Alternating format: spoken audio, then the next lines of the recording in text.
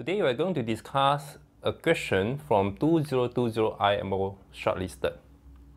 It is an inequality question. Suppose A, B, C, D are positive real numbers such that A plus C times B plus D equals to AC plus BD. It is interesting to note that A plus C becomes A times C.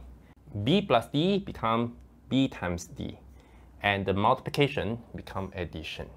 So if ABCD satisfy this condition, we are asked to find the minimum for this expression.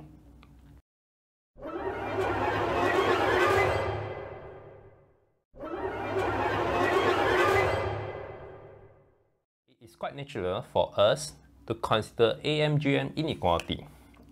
A over B plus B over C plus C over D plus D over A.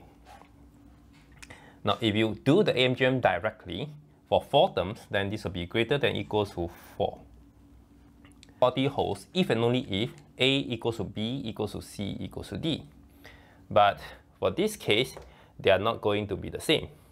So definitely, this is not the correct approach, which means that the minimum value for this expression, it will be greater than 4. But what is the value? So let us twist a little bit. So we will write it as A over B plus C over D, because we want to have AC here, and B over C plus D over A. Then this will be greater than or equals to 2 of square root AC BD, and this is 2 of square root BDCA. We can factorize the 2, and this is A, B, C, D. So we may write as A, B, C, D. So if you multiply AC, so this will be AC squared with the square root, so it will be just AC. Likewise for this, BD, BD, and this will be BD. And from here, we know that AC plus BD is equals to A plus C and B plus D. And we'll use the AMGN inequality here again. So this will be greater or equals to 2 square root of AC, 2 square root of BD over square root of ABCD. And this will be cancelled off, and this is equals to 8. And we'll see that equality holds if and only if A equals to C and B equals to D. A equals to C and B equals to D. So our task right now is to find the value such that A equals to C, B equals to D, and satisfy the equation. And let me continue here. If A equals to C and B equals to D, this will be 2A and this will be 2B. So this will be 4AB. This will be A squared and this is B squared.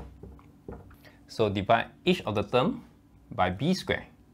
So this will be B over A squared minus 4 of B over A plus 1 equals to 0. This is a quadratic equation in B over A.